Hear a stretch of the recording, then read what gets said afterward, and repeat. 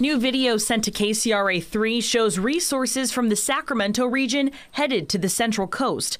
4 to 5 personnel from CAL FIRE's Amador El Dorado unit is staffed at the McClellan Air Tanker Base to help fight the Colorado fire from the air.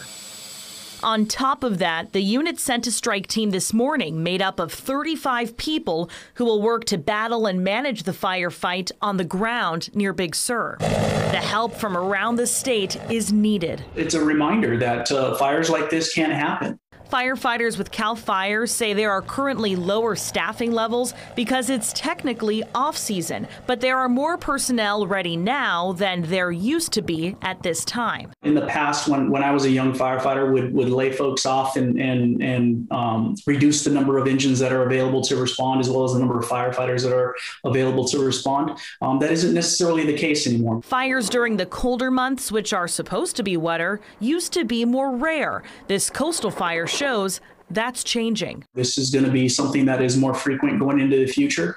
As far as the what we in the past considered an off-season fire, fires that happened essentially between December and, let's say, March. Increasingly dry conditions aren't helping. This latest fire just came too soon. About 3 months ago is when the Caldor and Dixie fires were fully contained. Both of those blazes caused historic damage. We asked CAL FIRE Battalion Chief Isaac Sanchez his predictions for the future as the Colorado fire burns tonight. I wish I had a crystal ball that could tell me exactly the answer that you're looking for. Essentially the $1 million question, what kind of a fire year are we going to have? He says what he can count on is fire crews from around the state helping each other when they need it most. While they may be fighting a fire in Monterey, there's going to be a time when those Monterey resources are going to come back in the other direction. In Sacramento, Brittany Hope, KCRA 3 News. KCRA reached out to the California Governor's Office of Emergency Services. The agency says it hasn't received a request for help yet from the crews on the ground.